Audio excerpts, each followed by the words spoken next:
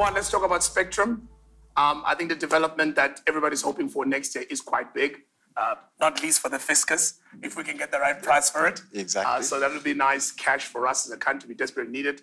But more importantly, as you know, that was important because of where we think demand for internet access is going.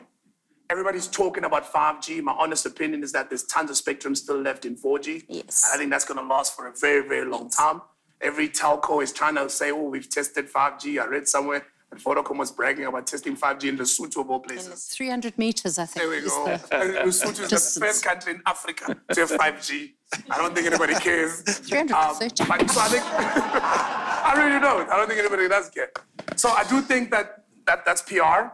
And I think that the spectrum allocation is going to be good because it's positive news as well. Absolutely. I think investors get a lot of confidence the country's moving in the right place. We absolutely screwed it up when it came to DTT, insofar as digital television is concerned. We delayed it. We should have fired the minister. We didn't. Blah blah blah. So for all intents and purposes, it looks like it's going to happen next year. I think they said quarter 1 next year, so that's good.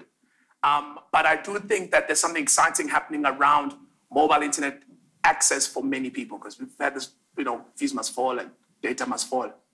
I think what's happening, if you had a look at the Vodacom interim results, Joseph was saying that they spent 4 billion rand on the infrastructure in 6 months, 4 billion rand, and their prices for data dropped on average 16%. Now, many people say, I didn't feel it or whatever, but that tells you a trend. The trend is that the telcos are going to continue to invest in infrastructure. They're going to get more spectrum, and the prices are going to fall. What does that mean? More and more South Africans are going to get connected. And I think that is the most positive thing that can happen for our economy, if our people can have access to the power of the World Wide Web. So I really think that world is going to blow the lights out. Trends, for me, artificial intelligence, number one. He talked about the Aussie 40 and the employment issue. Ladies and gentlemen, it's a real issue. I know that many professors are writing books about, oh no, it'll just be job replacement nonsense. Jobs will be lost. So you're saying AI equals job loss? Jobs, and the reason why jobs will be lost.